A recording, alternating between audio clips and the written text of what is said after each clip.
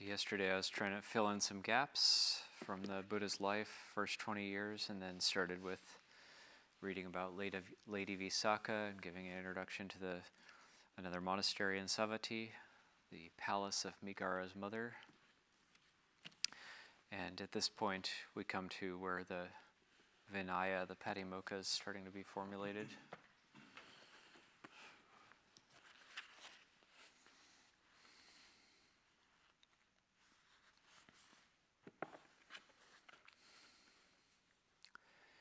The occasion was this. So this is from the Vinaya. Blessed One was living at Rajagaha on the Vulture Peak Rock, and at that time the wanderers of other sects were in the habit of meeting together on the half moons of the 14th and 15th and the quarter moon of the 8th, and preaching about their Dhamma. People went to hear about the Dhamma from them. They grew fond of the wanderers of other sects and believed in them, so the wanderers gained support. Now while Saniya Bimbisara, king of Magadha, was alone in retreat, he considered this, and he thought, why should the Venerable Ones not meet together too on these days? Then he went to the Blessed One and told him what he had thought, adding, Lord, it would be good if the Venerable Ones met together too on these days. So this is the origin of the lunar observance day, and the Buddha's living in the Gandhakuti on the Vulture Peak.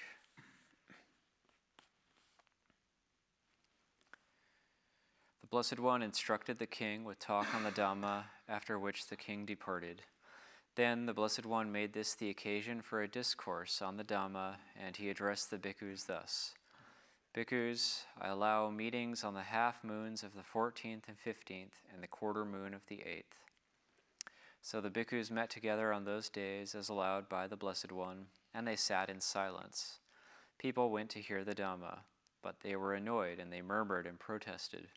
How can these monks, sons of the Sakyans, meet together on these days and sit in silence as dumb as hogs? Ought not the Dhamma be preached when they meet? Bhikkhus heard this. They went to the Blessed One and told him. He made this the occasion for a discourse on the Dhamma, and he addressed the bhikkhus thus. Bhikkhus, when there is a meeting on the half moons of the 14th and the 15th and the quarter moon of the 8th, I allow preaching of the Dhamma.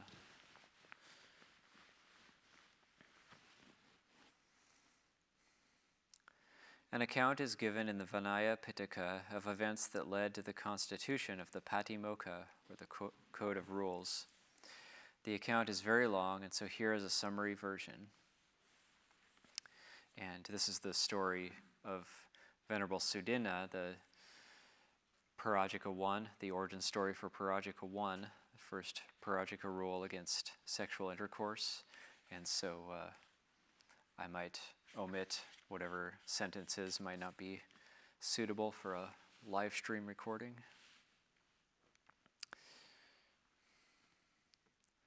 Actually, this isn't live streamed, but suitable for a online posted recording. Suddinna was the son of a rich merchant of Kalanda, a village near Vesali. He was married, but without children. He heard the Buddha preach in Vesali, and as a result he asked for the going forth, but he was told he must get his parents' consent. There was a protracted struggle with them, and it was only after he had refused to eat that they gave in. Later on, after he had gone into homelessness, there was a famine, and he thought, suppose I lived supported by my family. Relatives will provide the gifts for my support, and in that way they will earn merit, and the bhikkhus will benefit, and I shall not go short of alms food. His relatives at Vesali brought him plenty of offerings. One day he went to Kalanda with his bowl, and he came to his father's house without, however, announcing himself. A servant girl recognized him and told his father, who pressed him to come for the next day's meal. When he came the next day, his parents used all their arts to persuade him to return to the lay life. His mother told him, Suddinna, our family is rich with vast possessions. For this reason you must beget an heir. Do not let the Lichavis take over our heirless property. He answered, I can do that, mother. So his mother brought his former wife to him in the great wood. He took her into the wood. Seeing no harm, since no training rule had been made known, he had intercourse with her. As a result, she conceived. Then the earth deities set up a clamor. Good sirs, though the Sangha of bhikkhus has hitherto been free from infection and free from dangers, yet infection and danger are being sown in it by Suddinna, the Kalandian, and the cry was taken up through all the heavens till it reached the Brahma world. So this is similar to the Dhammacakkappavattana Sutta, starting with the Bhuma Devas and up through all the Deva realms, the cry being heard, but this is a negative cry being heard up all through to the Brahma world. The Venerable Suddinna's former wife gave birth to a son. Friends called him Bijaka, which means seed, and they called his mother Bijaka's mother. And they called the Venerable Suddinna Bijaka's father. Later on, Bijaka and his mother both left the home life and went forth into homelessness. So there was no heir in the end. But the Venerable Suddinna grew remorseful. Because of his bad conscience, he became thin and wretched. When bhikkhus asked him what was wrong, he confessed. They rebuked him, and the matter was brought before the Blessed One. The Blessed One said, "Misguided man, it is unfitting, unseemly, improper, and unworthy of a monk. It is unrighteous and must not be done. How can you not live out the holy life in complete perfection and purity after going forth into homelessness in a Dhamma and discipline as well proclaimed as this? Misguided man, have I not taught the Dhamma in various ways for the sake of dispassion, not for the sake of passion? Have I not taught the Dhamma for the sake of unfettering, not for the sake of fettering? Have I not taught the Dhamma for the sake of relinquishing, not for the sake of clinging? The Dhamma was taught by me for dispassion, unfettering, and relinquishment. You would conceive to be for this Dhamma you would conceive to be for passion, fettering, and clinging. Has the Dhamma not been taught by me in many ways for dispassion, for disintoxication, for curing thirst, for abolishing attachment, for severing the round of being, for exhausting craving, for dispassion, for cessation, for nibbana? Have I not described in many ways the abandoning of sensual pleasures, the full understanding of perceptions of sensual desire, the curing of thirst for sensual desires, the eradication of thoughts of sensual desires, the allaying of the fever of sensual desires? Misguided man,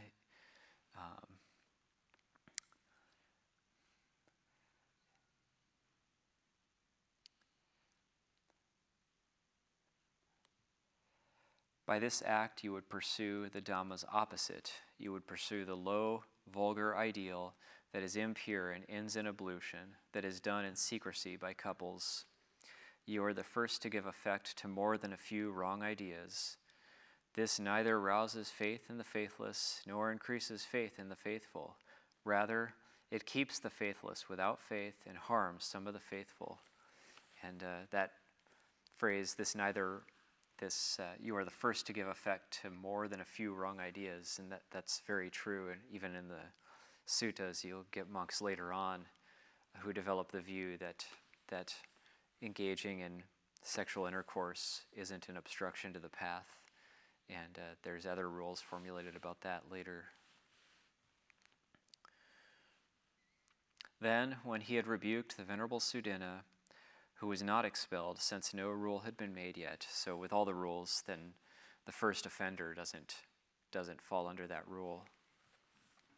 After giving an appropriate talk on the Dhamma, he addressed the bhikkhus thus: Bhikkhus, because of this I shall constitute a training rule for bhikkhus. I shall do so for 10 reasons: for the welfare of the Sangha, for the comfort of the Sangha, for the restraint of the evil-minded, for the support of virtuous bhikkhus, for the restraint of taints in this life, for the prevention of taints in the life to come, for the benefit of unbelievers, for growth in believers, for the establishment of the good Dhamma, and for ensuring rules for restraint. The first training rule should be made known thus: any bhikkhu who engages in sexual intercourse is defeated. He is no more in communion. That is how this training rule was made known by the Blessed One. So that's the first Parajika rule, which is the first rule of defeat, meaning that if any bhikkhu does that, they're automatically no longer a monk and they cannot ordain again in this lifetime.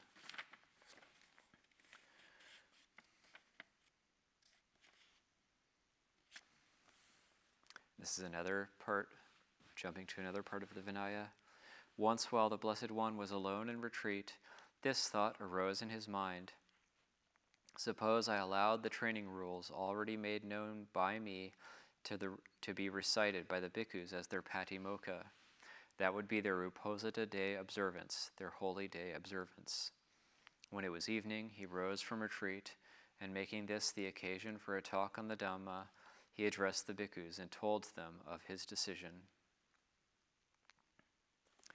And then this next story takes place at the palace of Migara's mother, and it's about when the bhikkhu, or when the Buddha stopped attending the patimokkha's. The occasion was this. The Blessed One was living at Savatthi in the palace of Migara's mother, the Eastern Park. It was then the Uposatha day, and the Blessed One was sitting surrounded by the Sangha of bhikkhus. Well on into the night, when the first watch was ended, the Venerable Ananda rose from his seat, and arranging his robe on one shoulder, he raised his hands, palms together, toward the Blessed One and said, Lord, it is now well into the night, and the first watch is ended. The Sangha of bhikkhus has been sitting long. Let the Blessed One recite the patimokkha to the bhikkhus. When this was said, the Blessed One remained silent. A second time, well on into the night, when the second watch was ended, the Venerable Ananda rose from his seat and arranged his robe on one shoulder. He raised his hands, palms together, toward the Blessed One and said, Lord, it is now well on into the night, and the second watch is ended. The Sangha of bhikkhus has been sitting long. Let the Blessed One recite the patimokkha to the bhikkhus. A second time, the Blessed One remained silent. A third time, well on into the night, when the third watch was ended, with the red dawn coming up and joy on the face of the night, the Venerable Ananda rose from his seat, and arranging his robe on one shoulder, he raised his hands, palms together, toward the Blessed One, and said, Lord, it is now well on into the night, and the third watch is ended, with the dawn coming up.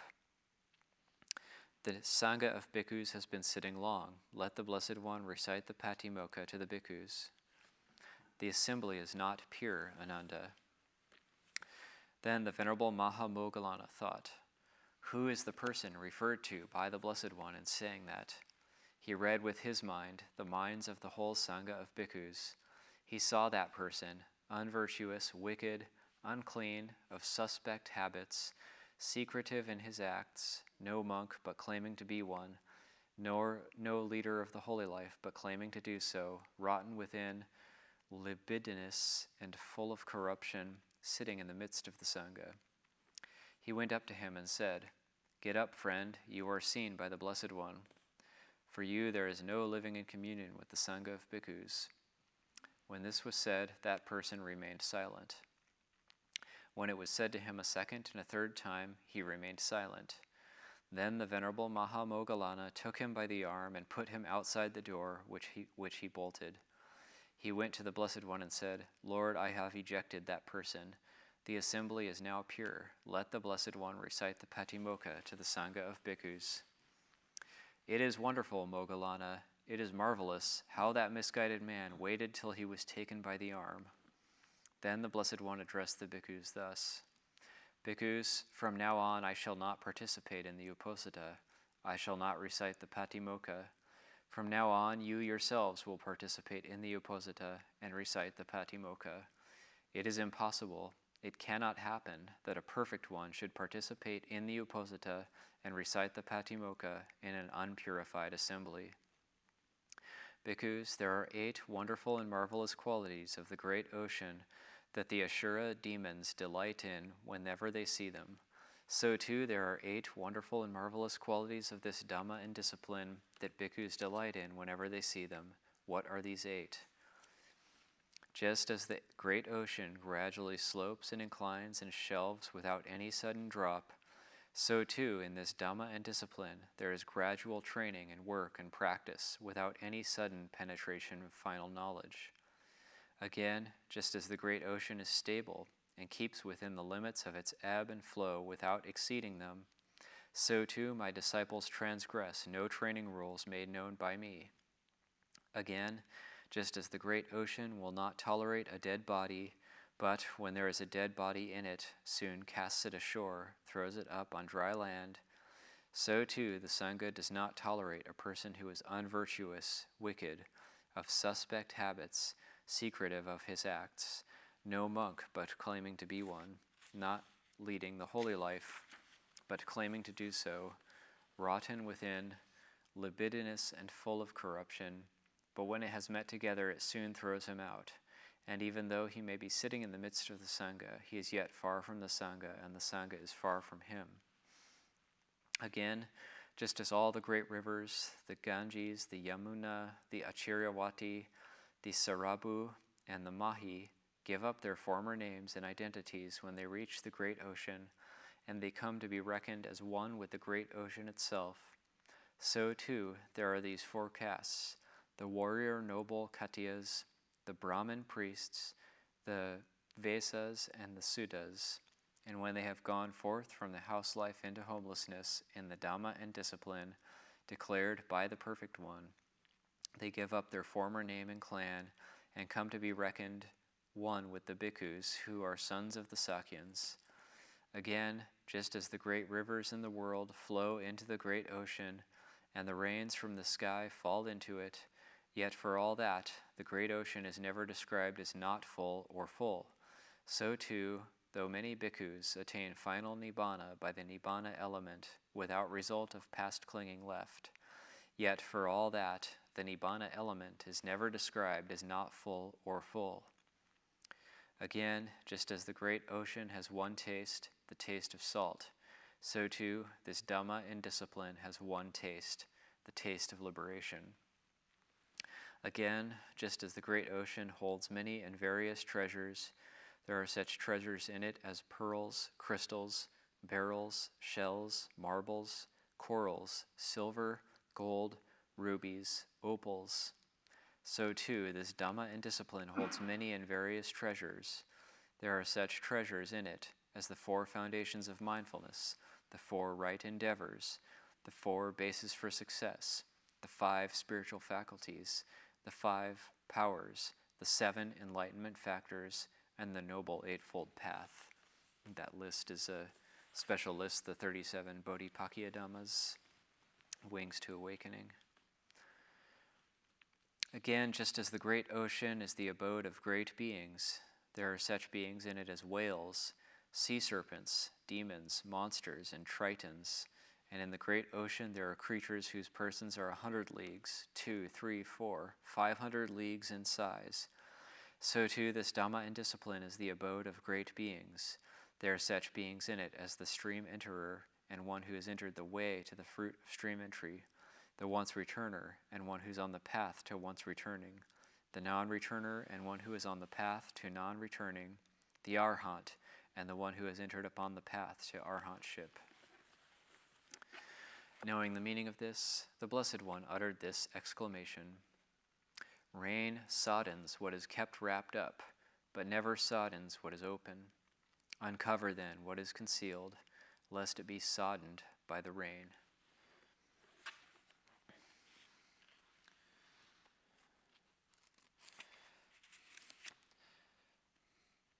And then I was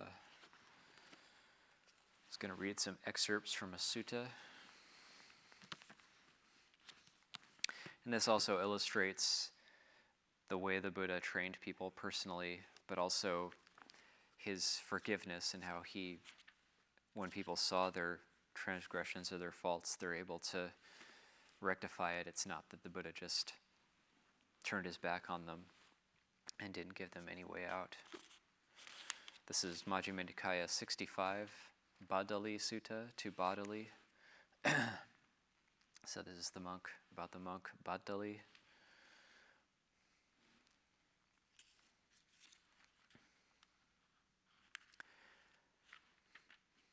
And it also deals with another rule the Buddha laid down, which was controversial, which was at first the bhikkhus were able to go alms round any time of the day, but then over time that changed, and the Buddha, that wasn't convenient for the lay people, so the Buddha made it so that the monks would only go after dawn and before noon, so that was considered at the right time.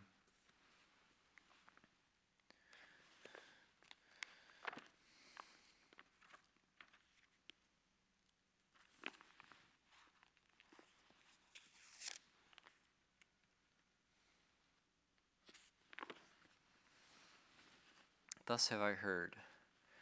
On one occasion, the Blessed One was living at Savatthi in Jeta's Grove, Anathapindika's park. There he addressed the bhikkhus thus. Bhikkhus, Venerable Sir, they replied, the Blessed One said this. Bhikkhus, I eat in a single session. By doing so, I am free from illness and affliction, and I enjoy health, strength, and a comfortable abiding. Come, bhikkhus, eat at a single session. By doing so, you too will be free from illness and affliction, and you will enjoy health, strength, and a comfortable abiding. There's a note on that. This refers to the Buddha's practice of eating a single meal in the forenoon only. According to the Patimokkha, the bhikkhus are prohibited from eating from noon until the following dawn, though the single session practice is only recommended but not required. When this was said, the Venerable Badali told the Blessed One, Venerable Sir, I am not willing to eat at a single session, for if I were to do so, I might have worry and anxiety about it.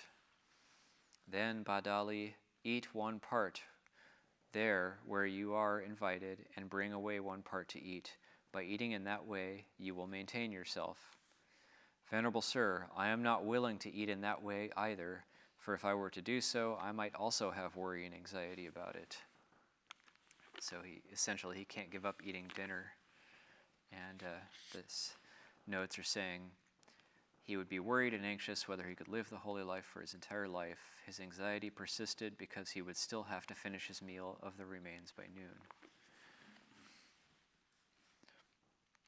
Then, when this training precept was being made known by the Blessed One, the Venerable Badali publicly declared in the Sangha of Bhikkhus his unwillingness to undertake the training.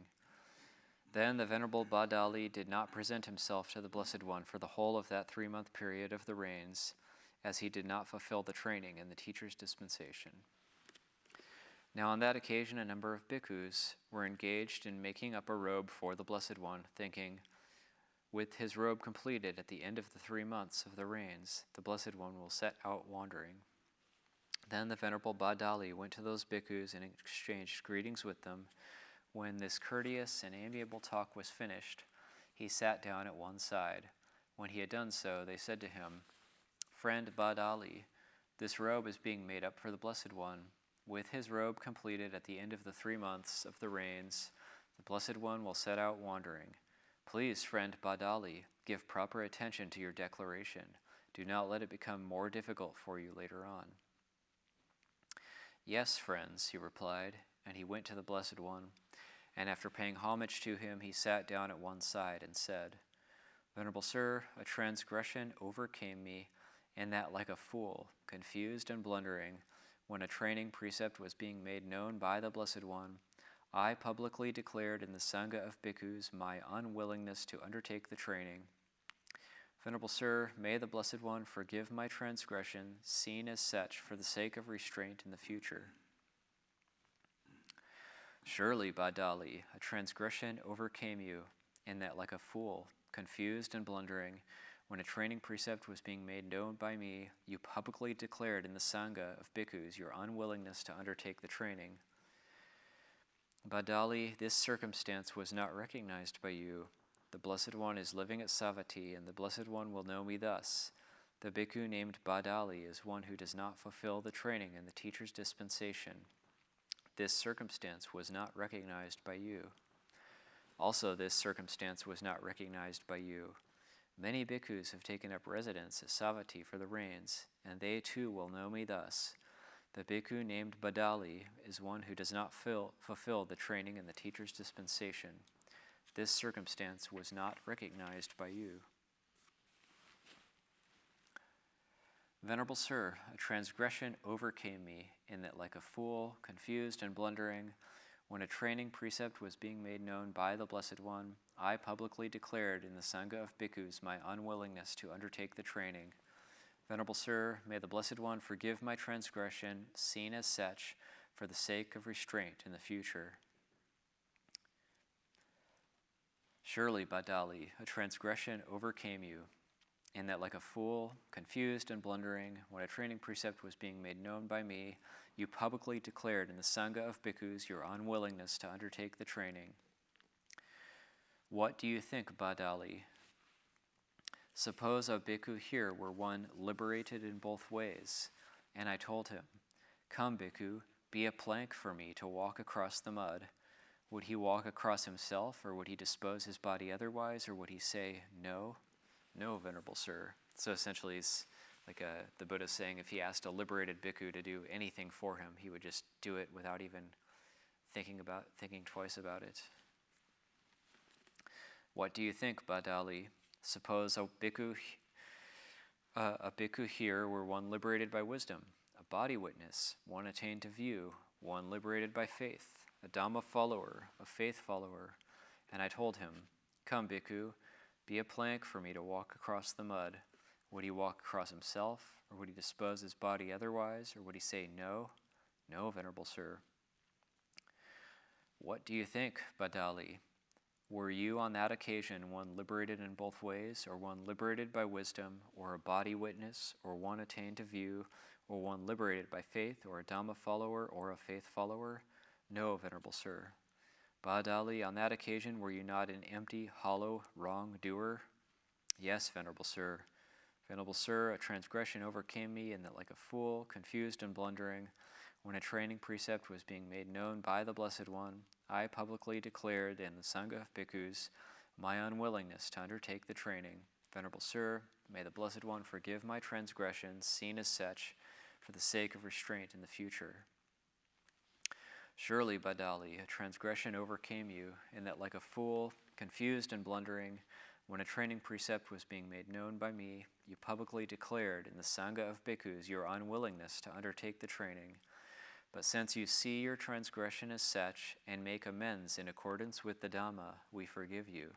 For it is growth in the Noble One's discipline when one sees one's transgression as such, and makes amends in accordance with the Dhamma by undertaking restraint for the future. Here, Badali, some bhikkhu does not fulfill the training in the teacher's dispensation. He considers thus, suppose I were to resort to a secluded resting place, the forest, the root of a tree, a mountain, a ravine, a hillside cave, a charnel ground, a jungle thicket, an open space, a heap of straw. Perhaps I might realize a superhuman state, a distinction in knowledge and vision worthy of the Noble Ones. He resorts to some such secluded resting place. While he lives thus withdrawn, the teacher censures him, wise companions in the holy life who have made investigation censure him, deities censure him, and he censures himself. Being censured in this way by the teacher, by wise companions in the holy life, by deities, and by himself, he realizes no superhuman state, no distinction in knowledge and vision worthy of the Noble Ones. Why is that? That is how it is with one who does not fulfill the training in the teacher's dispensation. Here, Badali, some bhikkhu does fulfill the training in the teacher's dispensation. He considers thus, suppose I were to resort to a secluded resting place, the forest, the root of a tree, a mountain, a ravine, a hillside cave, a charnel ground, a jungle thicket, an open space, a heap of straw. Perhaps I might realize a superhuman state, a distinction in knowledge and vision worthy of the Noble Ones. He resorts to some such secluded resting place. While he lives thus withdrawn, the teacher does not censure him. Wise companions in the holy life who have made investigation do not censure him. Deities do not censure him, and he does not censure himself. Being uncensured in this way by the teacher, by wise companions in the holy life, by deities and by himself, he realizes a superhuman state, a distinction in knowledge and vision worthy of the noble ones. And then it goes through many paragraphs of entering upon abiding in the four jhanas and the triple knowledge. That is how he is one who fulfills the training in the teacher's dispensation. Thereupon the Venerable Badali asked, Venerable Sir, what is the cause, what is the reason why they take action against some bhikkhu here by repeatedly admonishing him? What is the cause, what is the reason why they do not take such action against some bhikkhu here by repeatedly admonishing him? Here, Badali, some bhikkhu is a constant offender with many offenses. When he is corrected by the bhikkhus, he prevaricates, leads the talk aside, shows disturbance, hate, and bitterness. He does not proceed rightly. He does not comply. He does not clear himself. He does not say, let me act so that the Sangha will be satisfied. Bhikkhus, taking account of this matter, think, it would be good if bhikkhus, taking account of this matter, think, it would be good if the Venerable Ones examine this bhikkhu in such a way that this litigation against him is not settled too quickly.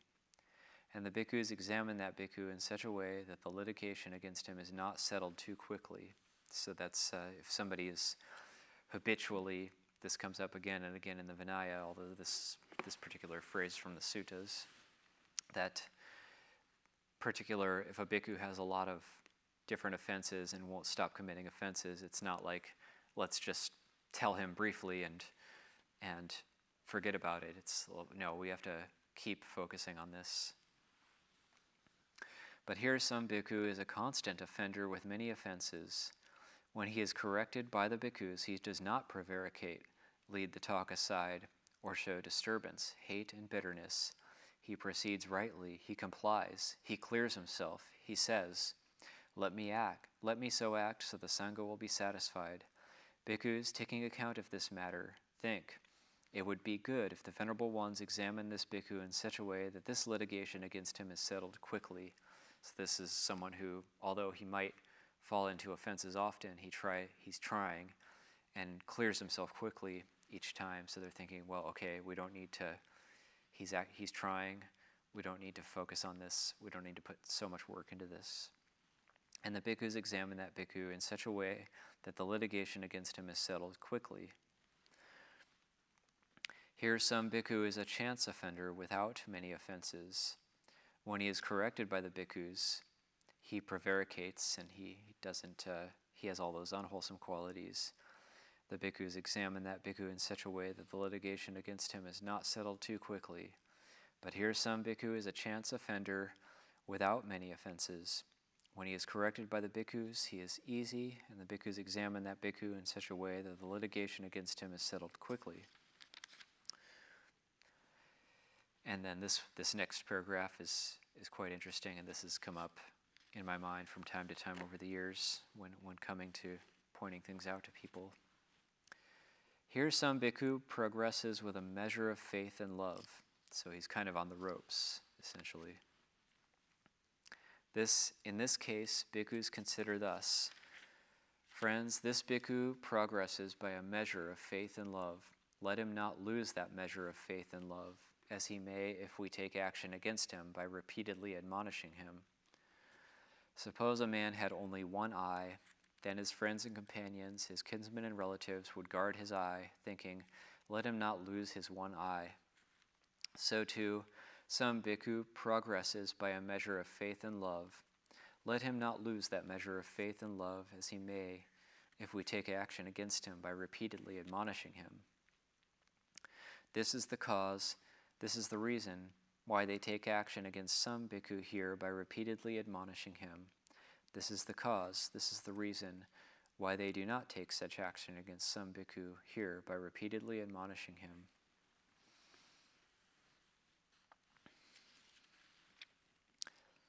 There were few of you, Badali, when I taught the Dhamma through the simile of the young thoroughbred colt. Do you remember that, Badali? No, Venerable Sir. To what reason do you attribute that? Venerable Sir, I have long been one who did not fulfill the training in the teacher's dispensation. That is not the only cause or the only reason, but rather by encompassing your mind with my mind, I have long known you thus. When I am teaching the Dhamma, this misguided man does not heed it, does not give it attention, does not engage it with all his mind, does not hear the Dhamma with eager ears. Still, Badali, I will teach you the Dhamma through the simile of the young thoroughbred colt. Listen and attend closely to what I shall say. Yes, Venerable Sir, the Venerable Badali replied. This, for me, this is like a good example of the Buddha displaying his compassion. He's actually repeating something he previously taught because the monk Badali wasn't listening the first time. Badali, suppose a clever horse trainer obtains a fine thoroughbred colt. He first makes him get used to wearing the bit. While the colt is being made to get used to wearing the bit, because he is doing something that he has never done before, he displays some contortion, writhing, and vacillation. But through constant repetition and gradual practice, he becomes peaceful in that action. When the colt has become peaceful in that action, the horse trainer further makes him get used to wearing the harness. While the colt is being made to get used to wearing the harness, because he is doing something he has never done before, he displays some contortion, writhing, and vacillation, but through constant repetition and gradual practice, he becomes peaceful in that action. When the colt has become peaceful in that action, the horse trainer further makes him act in keeping in step, in running in a circle, in prancing and galloping, in charging, in the kingly qualities, in the kingly heritage, in the highest speed, in the highest fleetness, in the highest gentleness. While the colt is being made to get used to doing these things, because he is doing something that he has never done before, he displays some contortion, writhing, and vacillation. But through constant repetition and gradual practice, he becomes peaceful in those actions.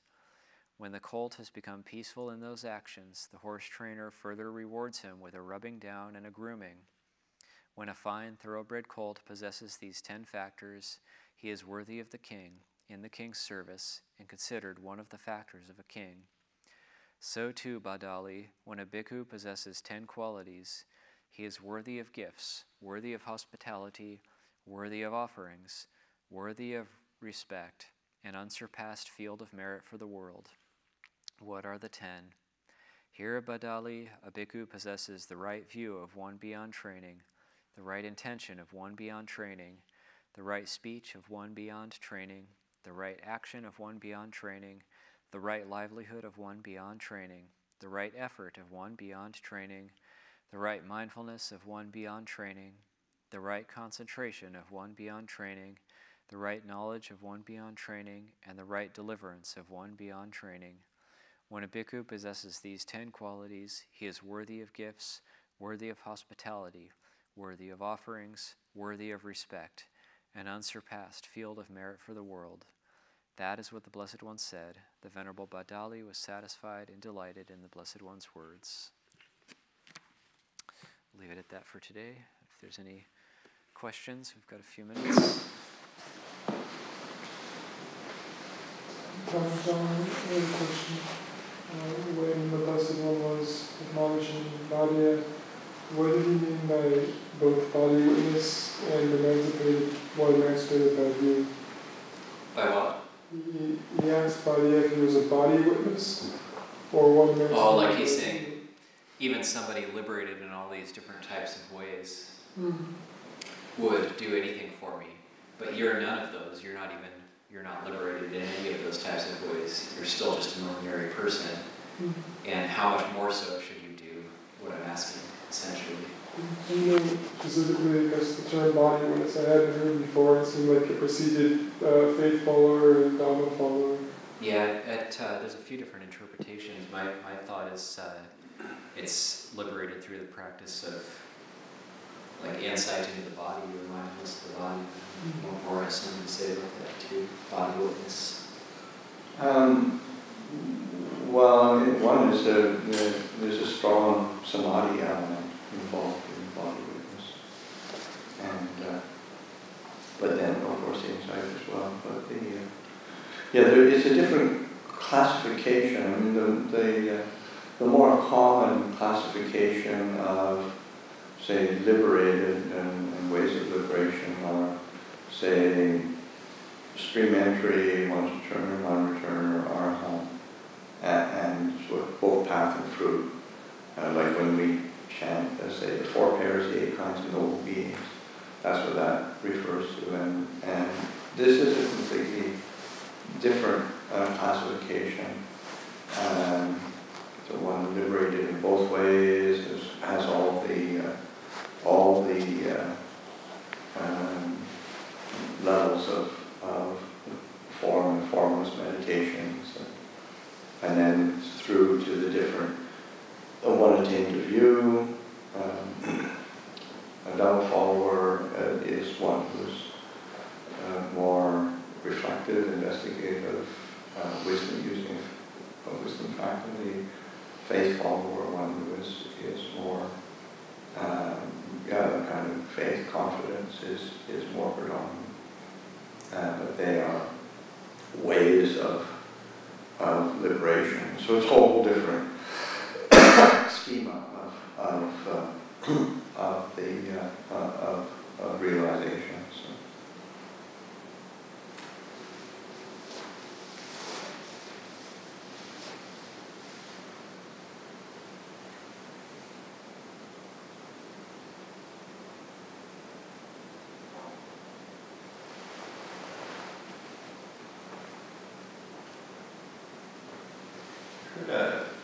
Heard a bhikkhu say one time that Venerable Suddinna ended up becoming an arahant, but I'm not sure where he got that.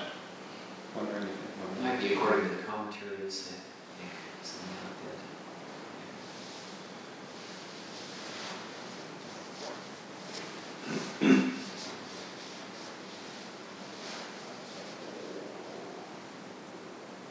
Although I don't know if Parajika and Parajika Mata ever became arahants. Maybe they did. Do you know what age his son went forth? No idea. I don't have a clue. I'm sure it's there somewhere. It's probably somewhere. In some sort of oral tradition or something. I was just thinking, because there's a rule about, that doesn't seem to be the instigation for the rule about ordaining someone less than 20 years old.